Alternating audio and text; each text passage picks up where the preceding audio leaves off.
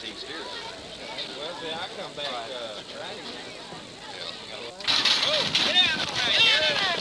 They may walk in the funny book.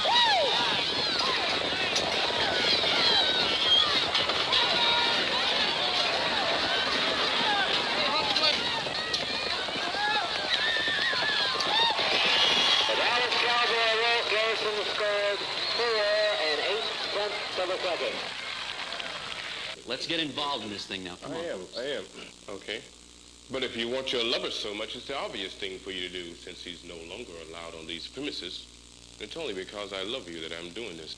You're mad. I'll kick his head off. Oh, not another glass, Carl. Get a little carried away. From now on, it's going to be nothing more than badminton players in this bloody place. Football players.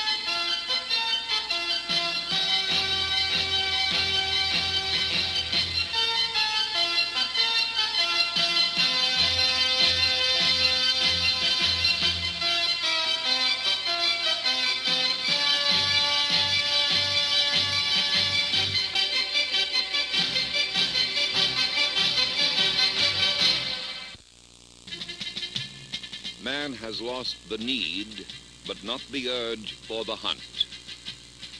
This is the story of three who are hunters. For each, the game of football is the common ground.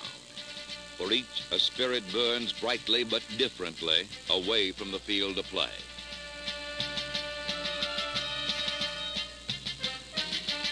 For Big Ben Davidson, the hunt is for solitude and an escape from the notoriety of his career as an Oakland Raider. For tough, tiny Walt Garrison of the Dallas Cowboys, the search is in another direction. He seeks still more action as a steer wrestler on the rodeo circuit.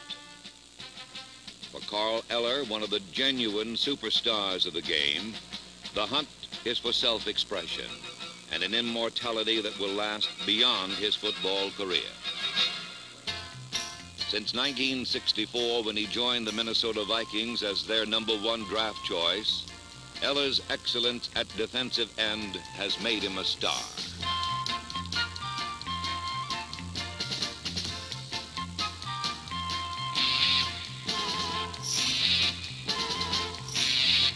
As the Vikings grew from an expansion team into the football power known as the Purple Gang, Carl Eller became a unanimous All-Pro and the reigning prince of defensive linemen in the National Football League.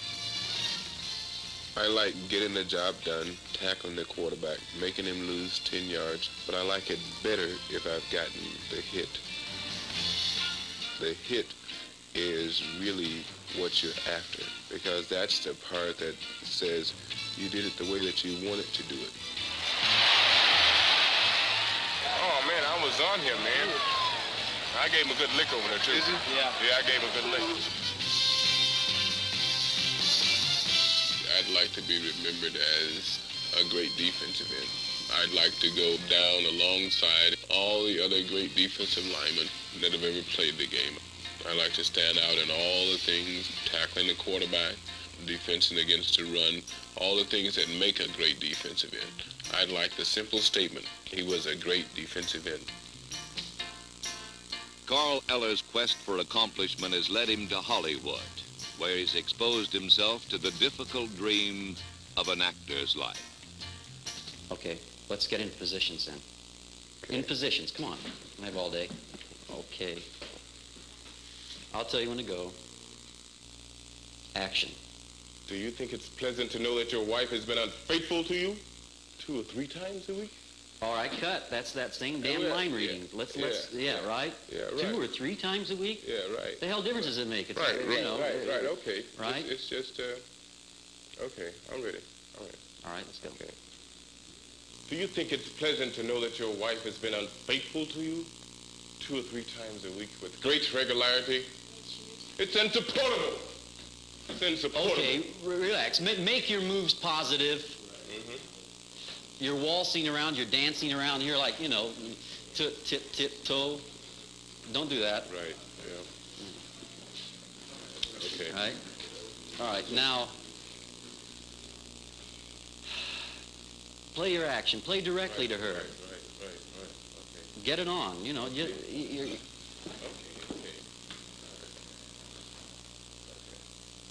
and the game means everything to you. You love your lover. Okay, and he's your lover. Okay, let's try it. Do you think it's pleasant to know that your wife has been unfaithful to you 2 or 3 times a week with great regularity? It's insupportable. It has become insupportable. Okay, go back and take it again. Don't start to get up until you get up. You anticipated. Okay. You got ready to get up. All right, it's insupportable. Right. It has become insupportable. All right, come on. All right, let's go. Come on, Okay. Carl. There you're crossing your legs like a girl again. That's that's okay. I'm Go ahead if you doing like the that. thing. Okay. It looks better than this. We just stop. Yeah, that's nice. Right. Quiet people. Do you think it's pleasant to know that your wife has been unfaithful to you 2 or 3 times a week? It's insupportable. And I'm no I thought, oh longer my putting God, up with it. you know, what am I going to do with a dumb football player? Well, it turned out that he wasn't dumb at all. And it turned out that he worked probably harder than any student I've ever had. And I finally figured out that it must be the sense of discipline that an athlete must impose upon himself. I think that Carl's greatest point, strangely enough, considering that he's an athlete, is his sensitivity. He's done scenes in the class that required a great amount of deep inner sensitivity and has carried it off beautifully. He can be very soft and gentle, which plays against his massive appearance physically. And that's something kind of rare. Find him on these premises again, I'll kick his teeth out. I'll kick his head in. Oh, how What about your own blood? Cut, take that again. Come on. You know, don't slap it like a sissy. If you're going to do something, do something. Let's go now. Okay? In other words, you're not involved in the bloody thing. All this anticipating, right? These are the first time he's ever said these lines. Okay, let's make it look like the first time. Okay. And don't you dare look out here at me. I'm not. I'm not here, I'm not there. right? You're alone in your apartment. Right. You're alone. Okay, let's go. Whip it on. Okay. Let's make it fly now. From there? From Yeah, the top? From the top. Okay. If I catch him on these premises again, I'll kick his teeth in. I'll kick his head in! You don't mind him. My search is for immortality, to be remembered. I'm trying to make a place for Carl Eller in acting. I want what I do now to live on as I live. That's what I'm really after, is an immortality, something to live past my football days. Adulteress. All right. For next week, then, have it. Have it down. Okay, guys. Thank you very much. Okay, we'll see the next scene. I would have to describe myself as being a country boy, really. Not a city slicker by no means. You know, I don't like to live in town. I don't like downtown Dallas, you know, with the crowds and the stoplights and everything. I like it out. It's relaxing to me to be with the guys around the rodeo arena. You know, they're a different breed of people. They're a different, you know, a different kind of people. They're all kind of country people like myself.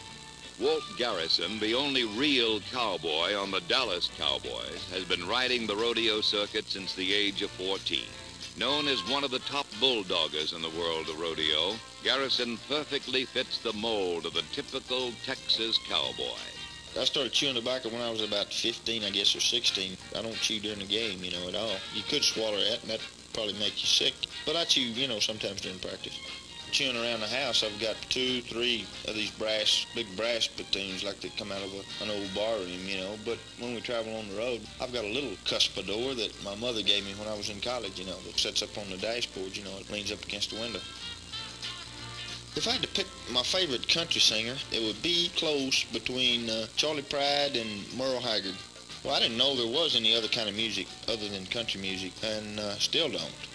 I don't like the other music, you know, and I don't listen to it. If I play a record, well, it's a country record. I don't even have any other records. You know, people that like hard rock, it's just a bunch of hollering and screaming, you can't understand that. But country music all tells a story, you know, it really does. Every song just about tells a story. If I had to pick a book, you know, my favorite book, it's by Ben K. Green. He was an old-timey veterinarian from over here at Weatherford, Texas. He's got 2 books that are really good. I think the one I would pick out as the best one is one they call Horse Trading. I think the biggest thrill, possibly in the NFL, would be the Super Bowl.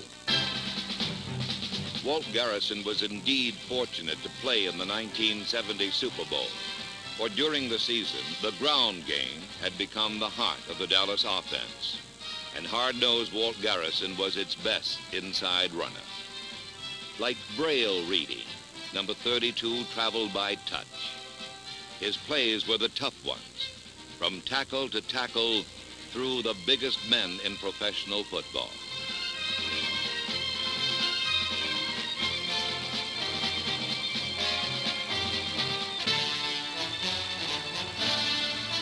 The long, hard season took its toll, but Walt Garrison endured a private pain.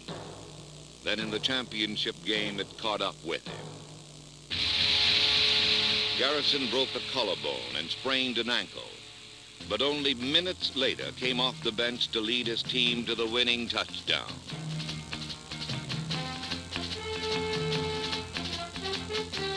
The score was a pass caught by a gutty guy named Garrison. He had to be carried onto the plane back to Dallas.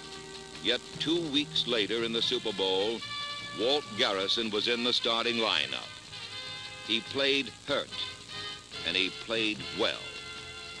Walt Garrison is now used as the criterion for toughness on the Dallas Cowboys. Hey, cowboy, and Bill Pickett, they say, is the one that originated Bulldog. He threw the steer down, he bit him in the lip with his teeth and threw him that away. In fact, I think they had some standing bed or something. He could hold any steer for 5 minutes or 10 minutes, just, you know, with his mouth. You know, I don't know, that's probably a lie or something, but I've heard it probably 1,000 times at rodeos.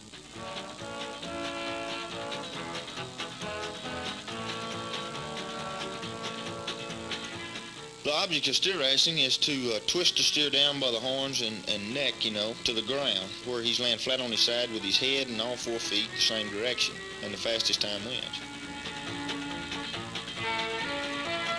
The anticipation, you know, is just like before they call, you know, a play in football. It's the feeling, you know, it's just a good feeling there in the chute to know that any second, just when you nod your head, that it's all going to take place.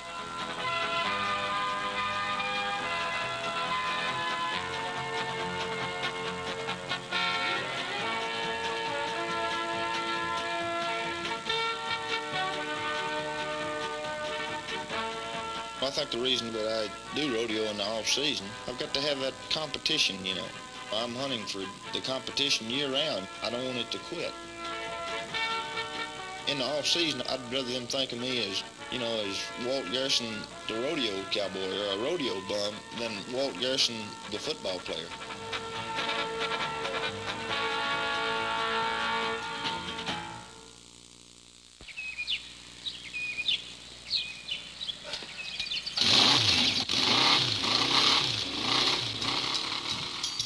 For Ben Davidson, the hunt is down a different road. He seeks solitude in the lush sanctuary of Southern California.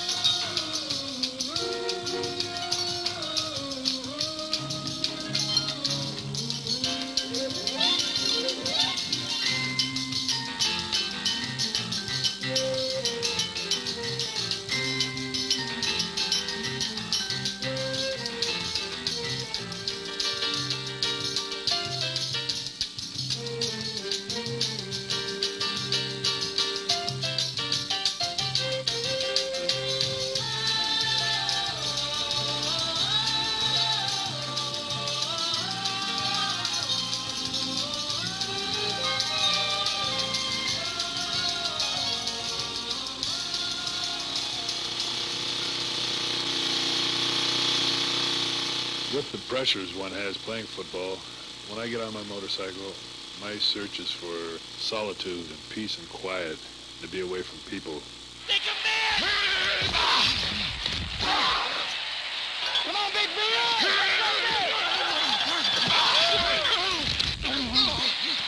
Let's go! Go, baby! Go! Come on, Ben! Again, baby! Be good, Ben! Be good! Take him, Bubba! Hit him! Look out! Look out! Piling on! Piling on! In a sport of heroes, Ben Davidson has made his mark as a villain, parlaying a red mustache on top of a 6'8" frame. Davidson has earned the reputation as one of the meanest men in football. For Big Ben, a chorus of boos is music to play football by.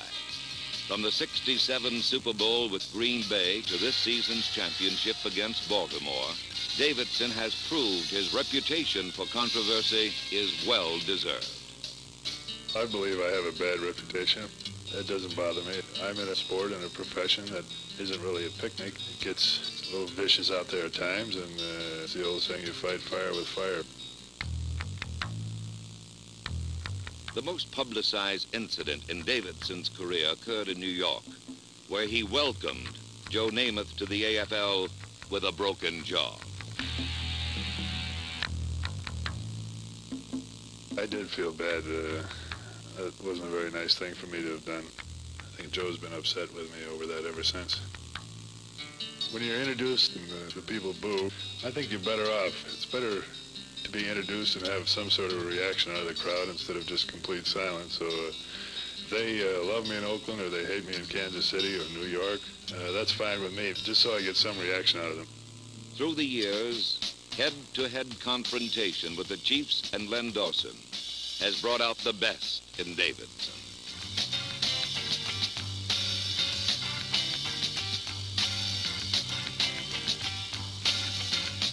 But this year's duel with Dawson was the most notable of them all.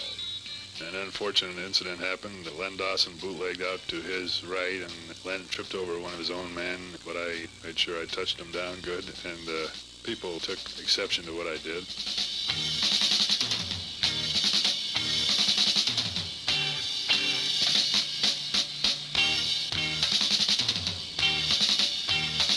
It doesn't really bother me what people in Kansas City might think. I never heard anything from Len Dawson, so I hope he still likes me. There have been several times that I've hit people and I was genuinely worried whether I'd hurt them or not. Mel Farr in a game on Thanksgiving Day this past season. Mel had been tackled, but he came up from his knees and tried to keep his balance, and I tried to jump over him, but my knee hit the side of his head, and I was worried that I'd hurt him. I came back and said, Mel, are you all right? And he didn't say anything. He was temporarily knocked out, but one of his teammates came over and told me to get out of there, so I did. I enjoy doing silly things now and then on the football field. For instance, Jim Tyre, the Chiefs, jumped off sides one time last season, so I pushed him, and he came back and pushed me, and I fell down. Well, I had all kinds of great reactions out of that. Some people said I must be a real patsy to go down that easy. Some people said that's the funniest thing they've ever seen, and some people said, why didn't you get up and hit him back? They thought it was serious. Well, I get some great hate mail. Some of my real entertaining moments have been spent reading hate mail. It's great. I put them all on the locker room wall, and the whole team comes by to see my latest hate mail, and it's very entertaining. Keep them coming in, folks. You guys ready to swim? Not too cold today for you, is it? Those who pen the letters, chant the boos, or incur his wrath on the field might be surprised to discover another, less celebrated side to Ben Davidson. You got your hair clips out and everything? Oh, you want to jump in first, or you want to start right out? Okay. Why do you have to wear this, Jan? All right, how's that? All right, get up on the blocks. Better not splash me either. Let's go fast now, and I'll time you. 25 meter. 25 meter fly, and Vic's 25 meter breast. Ready? Stop. Okay, ready? Ready? Oh! I'm very happy having 3 girls. They're all 3 healthy, and they're active, and they're good little girls. Would have liked to have had a son, but I'm plenty happy with 3 healthy, vigorous young girls. They're growing up to be good athletes, and I'll be able to live vicariously through their athletic excellence. Way to go, Vic. Your little sister beat you, Janny. If you didn't look around so much and see where your sisters were, you could do a lot better. All right, let's have a little handicap race. Okay, now, ready? Up! Ready? Dane, go! Up! I'm not a very good swimmer myself. In fact, I swam in a father-daughter relay, and my daughters all had better times than I did in the relay. You know, people expect big things out of you when you're a professional athlete, and you get up there and you look like you're in good shape, and some overweight 45-year-old father beats you. It's embarrassing. Hey, you guys are both coasting in. You know, you could get one more stroke. You almost got her, Vic.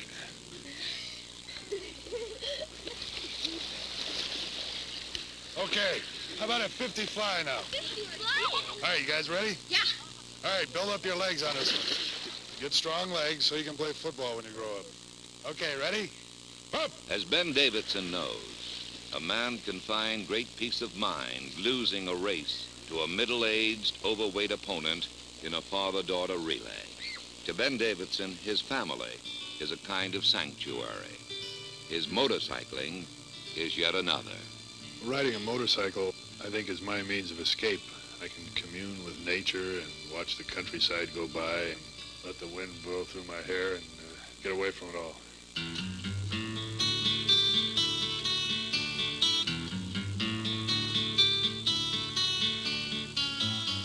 I feel kind of an affinity with all of the early explorers. In fact, one thing that bothers me is that the Earth is getting so small and there's really nothing left. I majored in geography at the University of Washington. I'm kind of a map freak. There's nothing that gives me more pleasure than sitting down and studying a map for a couple of hours. My favorite book probably is a guidebook to Lower California. I can read that by the hour over and over.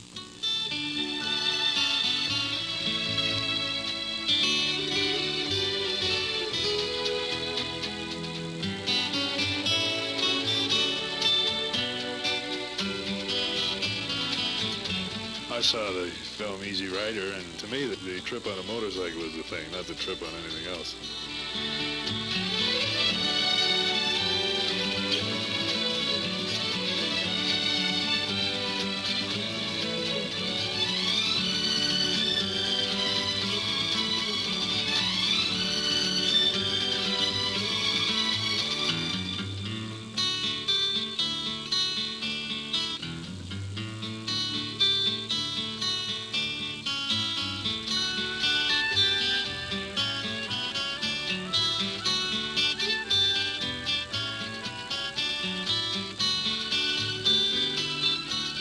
Anywhere you go, especially a guy 6'8" with a mustache, people recognize you and want to talk about football. It's just nice for me to get away on a motorcycle and be alone and just hear the wind and be the master of your own ship for a while, not worrying about anything or anywhere, and just go and be free.